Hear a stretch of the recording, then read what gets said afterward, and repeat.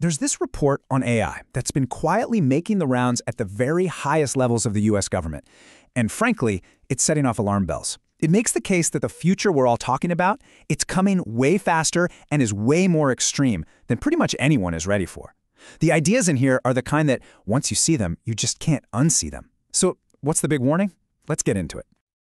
The whole argument really boils down to a few key ideas, but it all kicks off with this one single number, 136. Now, on its own, it's just a number. It doesn't mean anything. But when you see the context, well, that changes everything. Okay, so 136. That is the IQ score a top AI model recently got on a standardized test.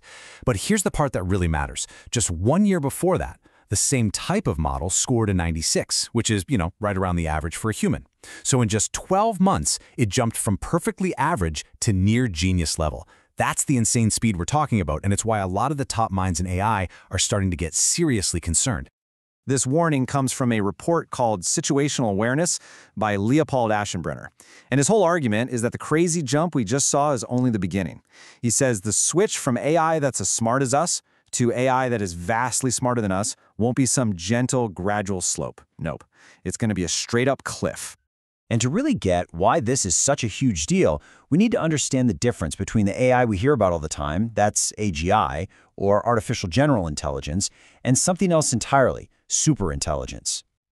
To really drive this home, Aschenbrenner uses this incredibly powerful analogy. He says AGI is like the atomic bomb, a world-changing invention for sure. It completely flipped the geopolitical game board. But superintelligence, that's the H-bomb. It's not just a bigger bomb, it's a totally different category of power, a catastrophic escalation. Which brings us to the big question, right? If this leap is so massive, so game-changing, what does the road to superintelligence even look like? The report basically lays out these 4 steps. First, you get to AGI. But it's what you do right after that that really lights the fuse. You immediately turn that AGI onto the task of automating AI research itself. Then, that AI starts improving its own code, making itself smarter, which makes it better at making itself smarter. It's a recursive feedback loop, and that is when you get takeoff. And look, if you're thinking, okay, but this is some far-off sci-fi future, the people actually building this stuff would disagree with you. The heads of the 3 biggest AI labs out there, they're now on the record predicting AGI will arrive in the next 2 to 5 years. Even the longtime skeptics are dramatically shortening their timelines. The consensus is shifting, and it's shifting fast. This is happening, and it's happening soon. So, this brings us to the absolute core idea of the report, this moment of takeoff, what he calls the intelligence explosion. Think about the chess grandmaster Garry Kasparov. The guy spent his entire life mastering the game, becoming the best human being on the planet at it. And then a machine came along, made a move, and in that one instant, decades of human expertise became obsolete. It wasn't just a little better, it was playing a fundamentally different game. That's the kind of sudden, paradigm-shattering moment we're talking about.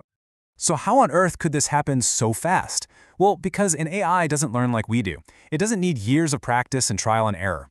It can run simulations gaining what would be thousands of years of human experience in just a few days.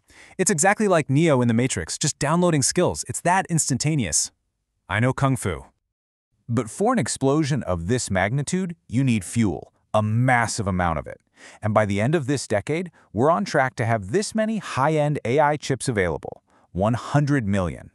So, what does that number actually mean? Well, think about it like this. The world is building towards having 100 million of these top-tier AI chips. Each one of those chips has the raw computing power roughly equivalent to a human brain. So what we're talking about here is literally building an army of 100 million digital minds that can all be pointed at one single goal: make AI smarter. But these aren't going to be like human researchers, not even close. Imagine a researcher that thinks 100 times faster than you or me. Now imagine millions of them, all working at the same time. And when one of them learns something new, they all learn it instantly. This collective could basically compress thousands of years of human scientific progress into a matter of months. And once this intelligence escapes the research lab, it's not just going to stick to making better AI. It's going to spill out into every corner of our lives, remaking our entire world at a speed that's, well, it's going to be hard to even comprehend. Aschenbrenner paints this picture of the 2030s. It took humanity decades to get from that first little hop at Kitty Hawk to developing intercontinental ballistic missiles. The intelligence explosion could compress a similar leap in progress across every single industry into just a few years. But here's where it gets really weird. This progress isn't going to be spread evenly. You could have godlike advances in fields like robotics or biotech, but at the same time, other areas could be stuck in the past because of laws and regulations, forcing doctors or lawyers or dock workers to remain human.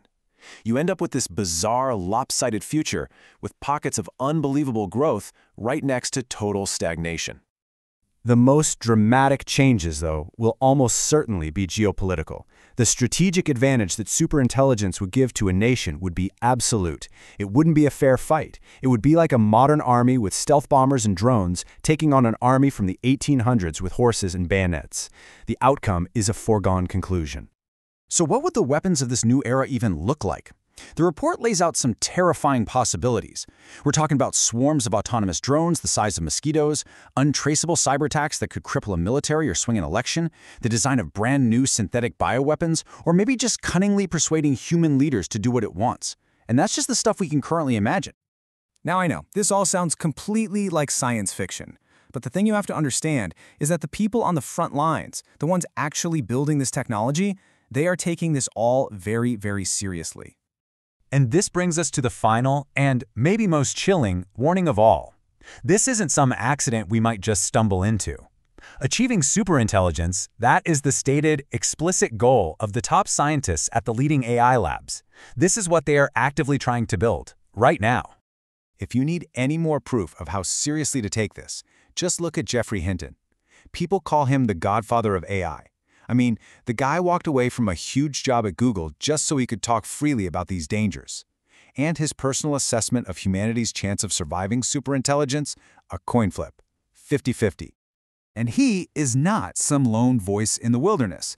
Thousands of other AI researchers and academics, these are people with no stock options, no financial stake in the hype, they signed an open letter saying the exact same thing, that the risk from AI should be treated with the same seriousness as pandemics and nuclear war.